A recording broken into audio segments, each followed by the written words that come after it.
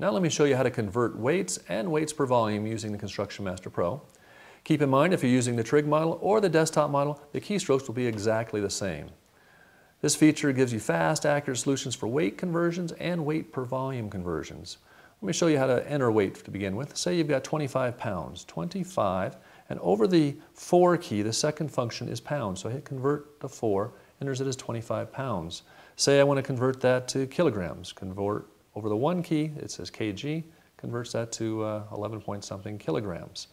You can enter directly metric tons. For instance, say I've got 12.5 metric tons over the 3, convert 3, it says metric tons.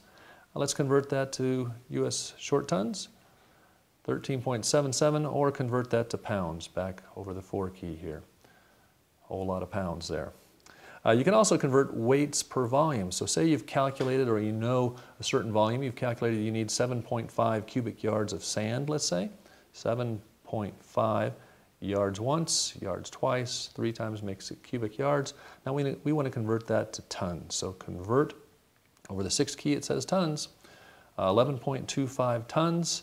I can also convert that to pounds if I like over the 4 key, 22,500 pounds.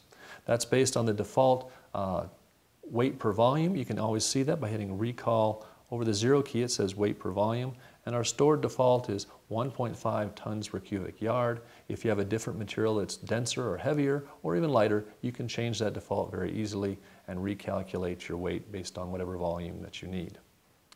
So that's a quick overview on the weight and weight per volume functions. For more details, you can download our user guide at www.calculated.com/support.